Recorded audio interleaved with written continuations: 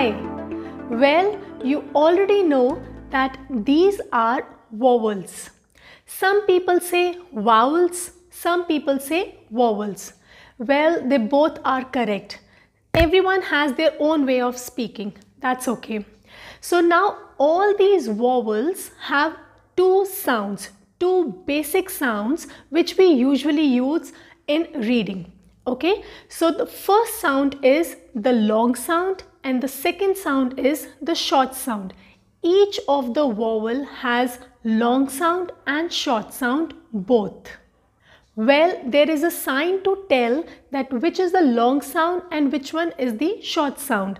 When you will see a sleeping line on top of any of these letters, these 5 vowels, so it means you have to speak the long sound of it, and long sound is the name of the letter. Name of the letter is the long sound.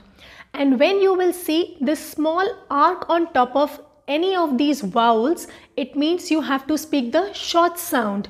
Short sound is the actual sound of the letter. Well, actually, when you are reading any word, you don't see any of these signs on any of these vowels. The sleeping line and the arc, you don't see it anywhere. You will only see them in dictionary. Okay, but I am just telling you, in case if you have to take out the long sound of any of these vowels or the short sound of any of these vowels, then how to say correctly. Now let's do the long sound first. Just repeat after me.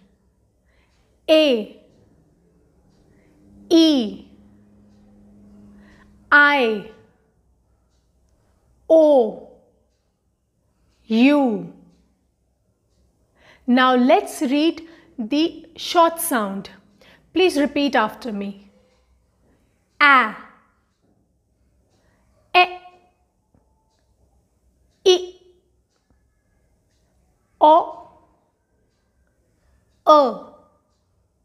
Please practice the short sound more because short sound is little tricky than the long sound.